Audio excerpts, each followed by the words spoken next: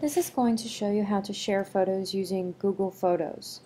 If you're signed in to your Google account, you can click More, then Photos. And you probably have never, if you've never used this program, you will have to start with Upload Photos. Click to open the file browser. Choose where you've saved your pictures from your camera roll. And I'm just going to pick one of these. And it'll upload.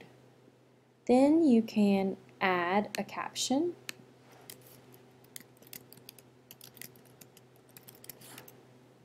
And choose Done. I'm going to skip the tagging part, but if you wanted to, you could tag a student's name here. And here it automatically takes you to actually sharing the album. If you're ready to share this album, I would maybe add a comment about the event that all these photos were taken, and then you would choose who you want to share with. You could add email addresses. If you start typing, it'll automatically pick up the email addresses. There's even one that says Ascension Episcopal School, and it says that it will allow us all to find them, but I don't really know how this feature works. So I would just type in the email addresses at this point, and then you would hit share.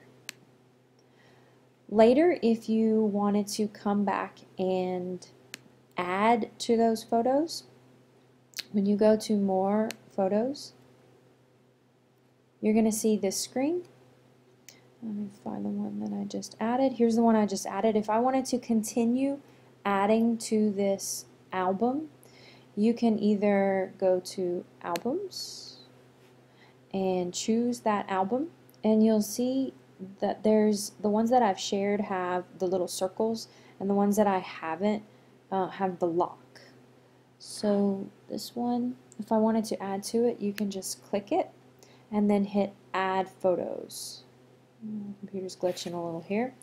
So you would click Add Photos, and everyone this folder has been shared with, or this album has been shared with, will get these photos, or will have access to these photos. If you want to edit a photo, you can click it and choose Edit up at the top. You can also share individual pictures with people here using the little arrow.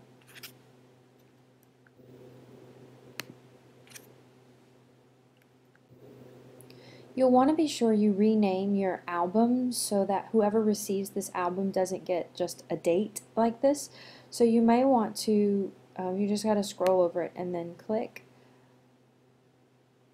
And sorry, my computer's glitching a little bit. Okay, and you can just name it.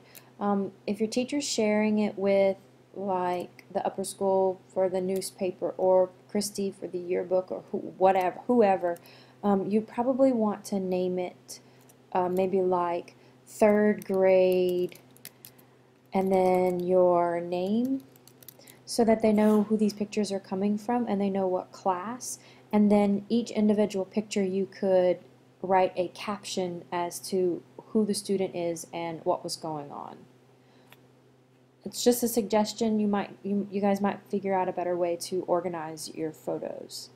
And that's about it for Google Photos.